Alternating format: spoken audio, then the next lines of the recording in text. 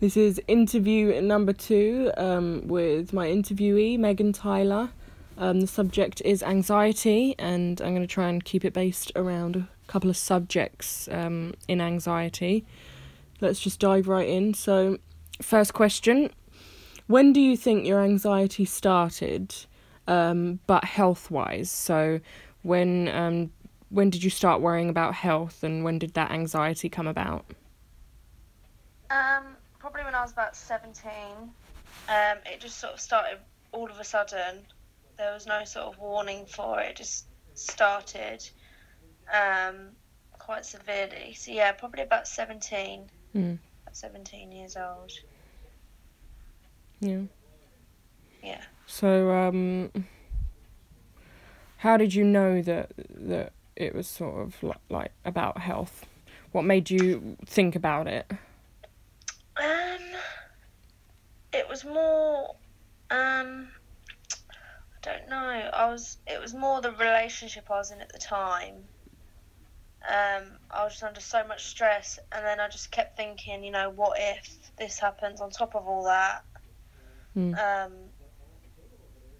And I just kept. It was always the what if. What if I go blind, or what if I have a brain tumour, or any little niggling pain I had. I thought of the worst. If I had a pain in my chest, I thought I was having a heart attack. If I had a little pain in my head, a little headache, I thought, I had a bleed on the brain, or, it was just absolutely ridiculous. I think it started, I was given some medication. I can't remember now what it was for, but they gave me double the dose in one tablet of what I was supposed to have. And I took it, and I had a problem with taking tablets already, and I took it, and my heart felt like it was going a million miles an hour. I nearly passed out. I had to be rushed back home. It was just terrible, and that I think is what triggered it for me. Yeah.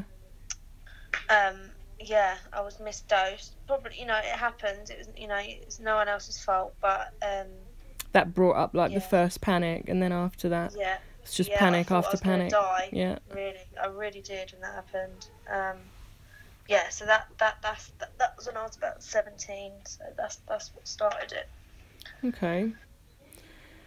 So let's go on to the social anxiety. So, when do you think you started to get social anxiety?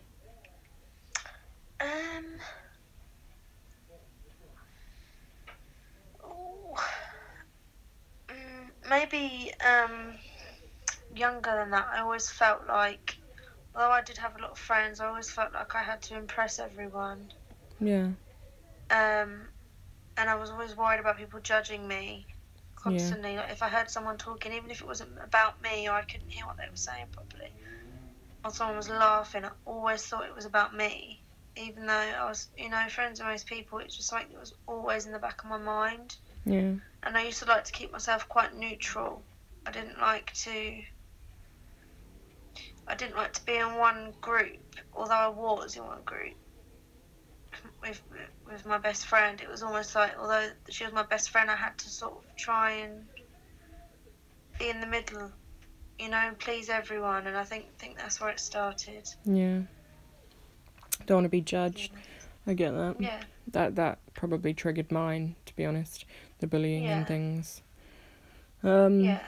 Okay, so let's move on to question 2. So question 2 is, when getting anxiety and getting a panic attack, how would you cope with this? I have different coping mechanisms.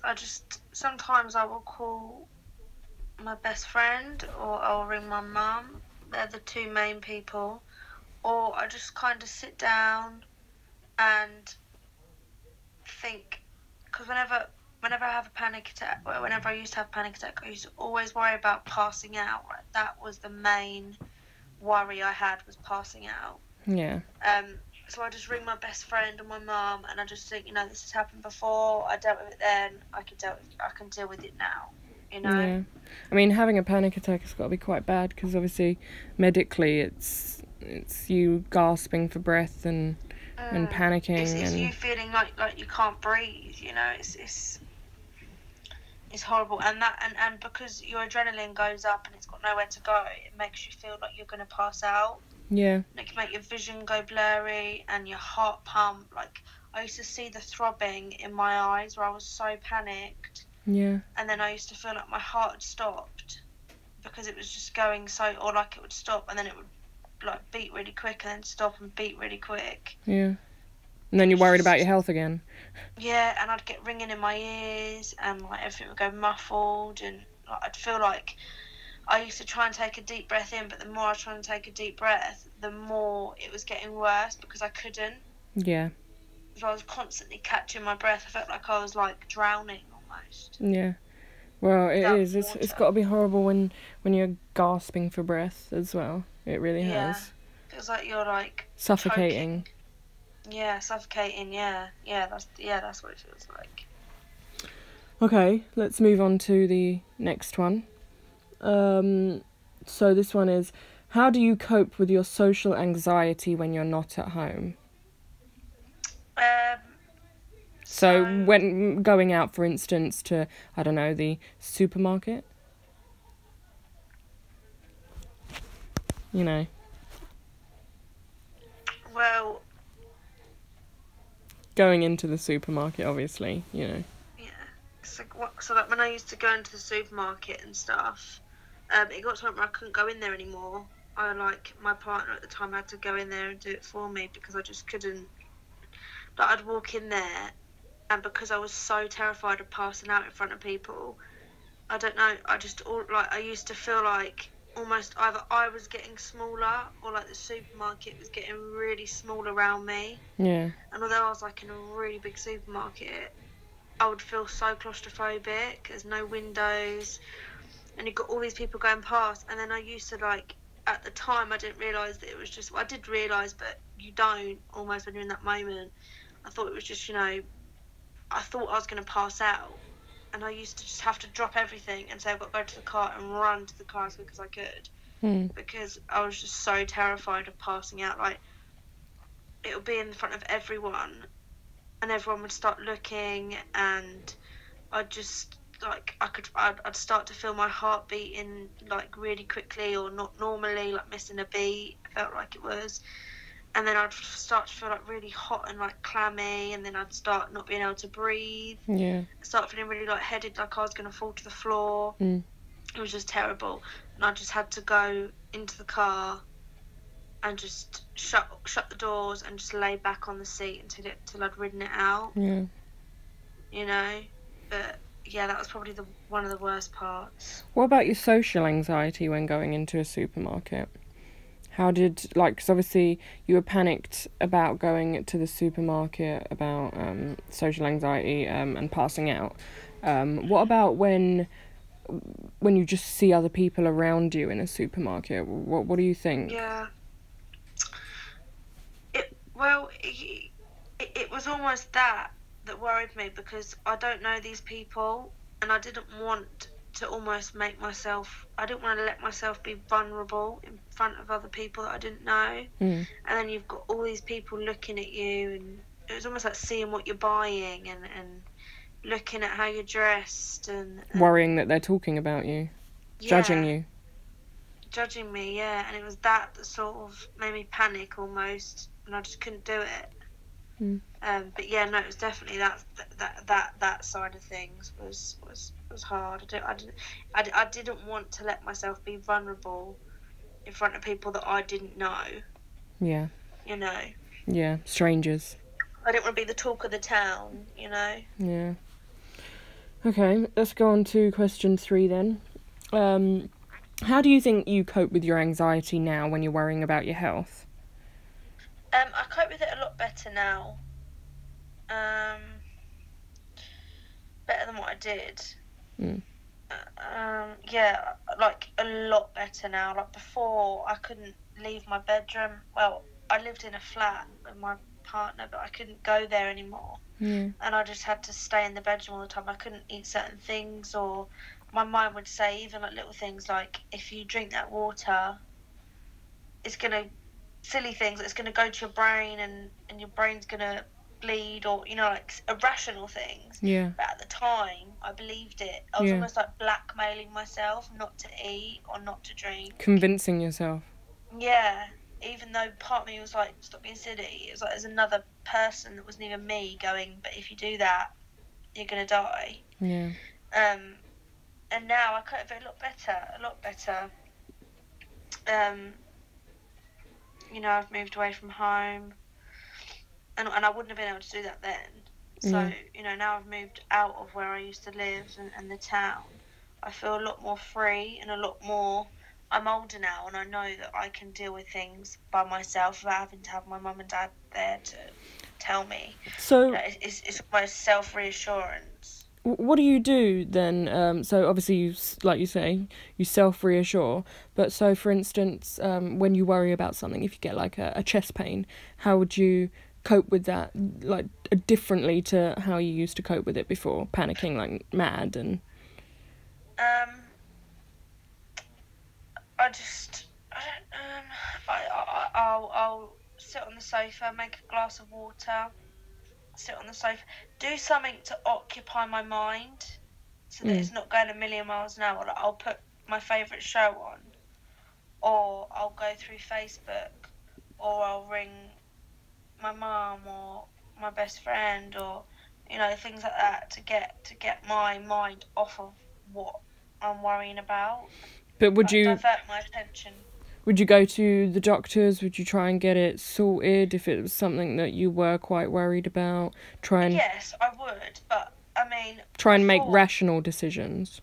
Yeah. Whereas before, I used to go to the doctors every other day.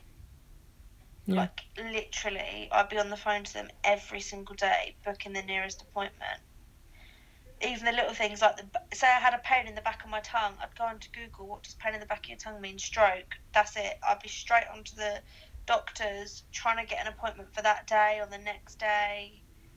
It got to the point where my doctors were like me and my doctor are now like friends, because I used to like go and see her every other day, and she grew to know me, to know that she'd ring me back even after surgery. She'd be like, it's okay, Megan, it's just panicking, you're going to be fine, it's nothing to worry about. And I used to go there every single, like, at least 3 times a week for like 2 months. Yeah. Up to that point. So yeah, now I try not to go to the doctors as much. Unless it's an emergency. Unless it's an emergency, yes. Yeah, unless it's an emergency, then of course. But no, I try and reassure myself and do my little techniques that work for me. Yeah. Sitting on the sofa, grabbing a glass of water, calling a friend or family. Yeah. Basically. Okay. What about social anxiety now? How do you think you cope with that? Better. A lot better. There's still little things, like if I'm walking up to the shops on my own, I like to be on the phone. Yeah. Particularly,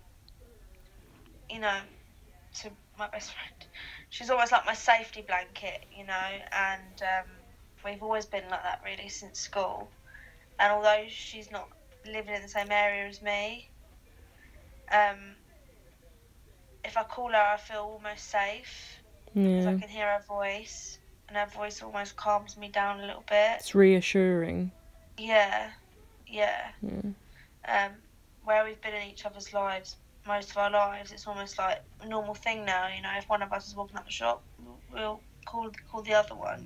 So it's good to have a good bond with someone like that who understands it as well.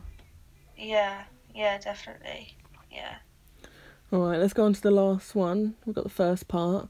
So, do you think anxiety will affect your future when it comes to worrying about your health?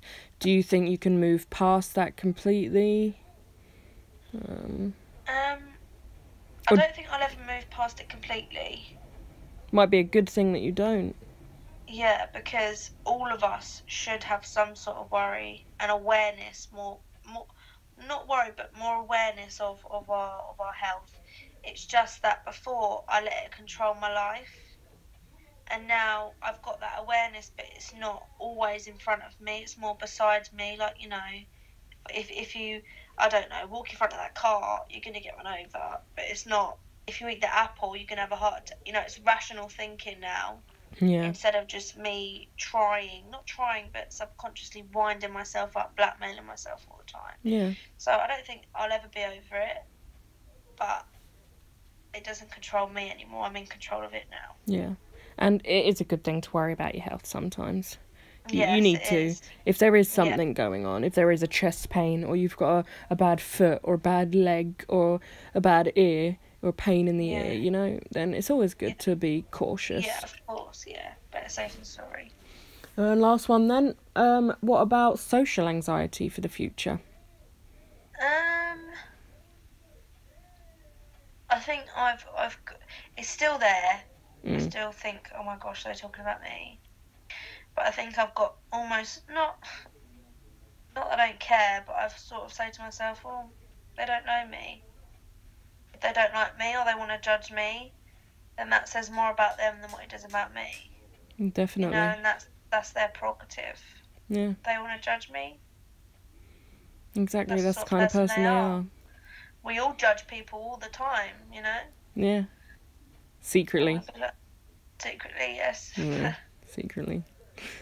Yeah. Alright. But yeah. Okay. Alright, well, let's just leave that there then. I think that is pretty much everything I need, hopefully. So, end of interview. Thank you, Megan. You're welcome.